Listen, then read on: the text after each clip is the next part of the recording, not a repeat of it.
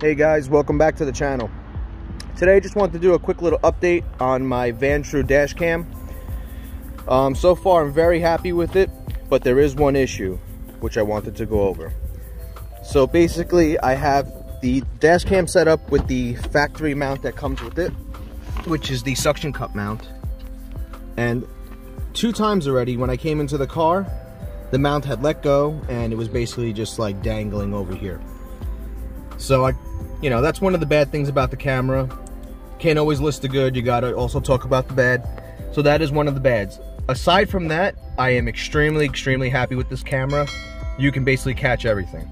So what I decided to do was, I decided to pick up one of these mounts. This is by Vantrue.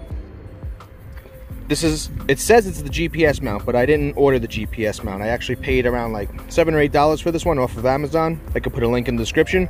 But this is basically an adhesive mount. So I'm gonna unbox it, I'll show you what it looks like. So now this is the mount. Basically stick it to the glass and it's gonna click in the camera the same way that the suction cup mount does. That way it'll never fall again. Because it's a cheap, for a cheap little mount it's worth it. And just for the sake of it not falling and getting damaged, it's definitely worth picking up. I'm sure you can call customer service, maybe they'll give you one, but I didn't feel like going through all that trouble for to change it out. Like I said, I only paid about like $8 for this one, something like that, and you could just order that off of Amazon. They do have the GPS one. Like I said, I didn't order the GPS one. The box says that it's a GPS mount, so we'll see if that's actually enabled once I plug this one in.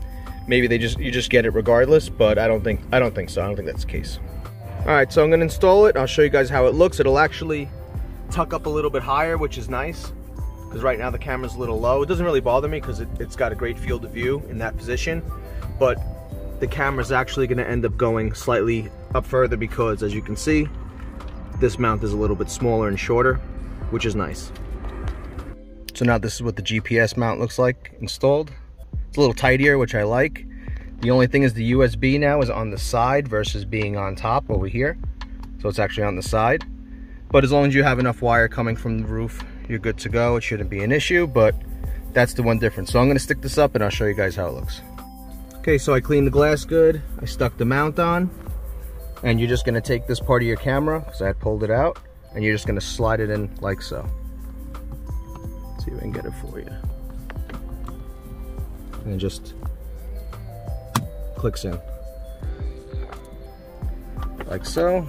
I'll just plug in my power wire and we're good to go, and the camera should turn on. Perfect. Okay, now it's fully installed.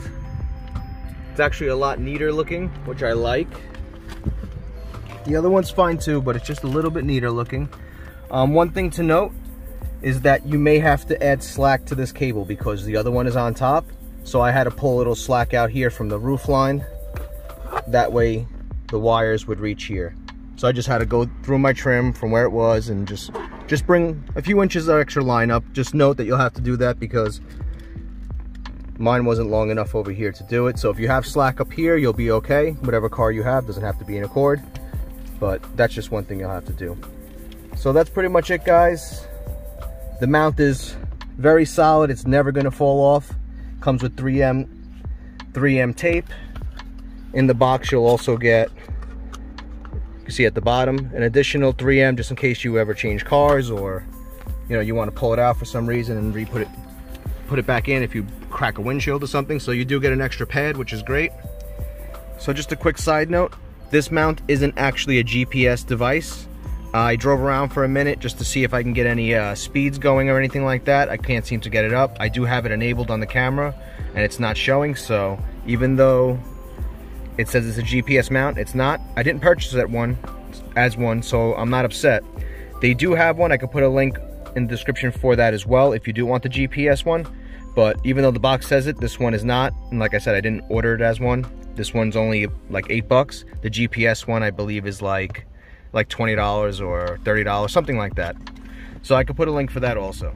So I just wanted to let you guys know that the cheaper mount, if you do decide to pick this one up, GPS won't be enabled, as far as I'm concerned. But that's pretty much it for the video, guys. If you have any questions, always leave them in the comments below, and I'll be more than happy to answer them for you. So thanks for watching, take care, and I'll see you next time.